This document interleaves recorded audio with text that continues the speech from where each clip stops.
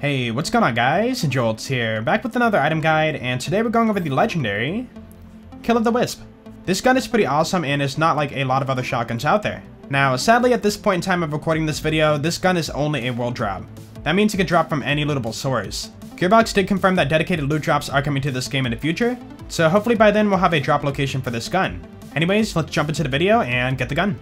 Alright, so because it's a world drop, that means you can drop anywhere from a chest or a boss, or it'll be under the chair you're sitting in right now.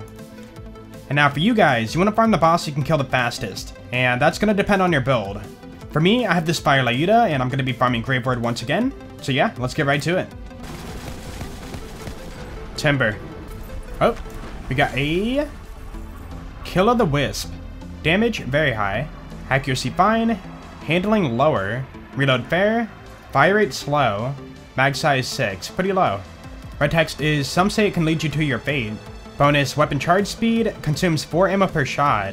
1.8 times weapon zoom. And this one happens to be anointed, but we're not going to worry about that for the testing. Now this gun will always have really high damage and have very high damage over time. Also, it only comes in chalk.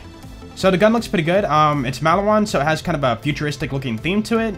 And it has a green and black finish. Yeah, I like it. Alright, it is a Malawan, so when you hold down the trigger, it's going to have a charge time and shoot out a shock ball. So the modifiers are neutral, so let's go ahead and push forward here. And we're going to shoot a blast. And you can see that it's going to connect to enemies as it travels. And we did damage to all those guys, and you can see now they have no shields. We broke all of their shields in a single shot. Now obviously not great for close range because, yeah, you want to have the ball travel past the enemy and connect to them as long as possible.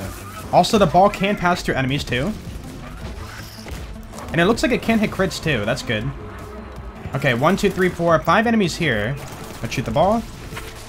Alright, no shield. Oh, apparently there's a guy up there too, so it can track through walls. Yeah, this thing ain't bad. So if I shoot this at the floor, not at the enemy. Yeah, it does have splash.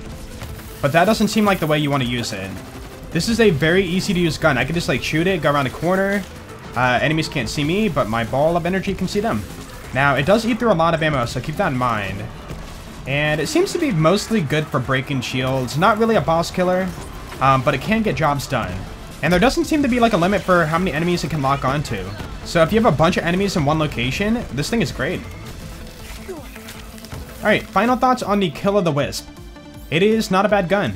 If you're trying to break shields or kill lesser mobs, then this gun is perfect for that. Now, for some of the tougher enemies like the heavies and bosses, this thing does not perform all that great.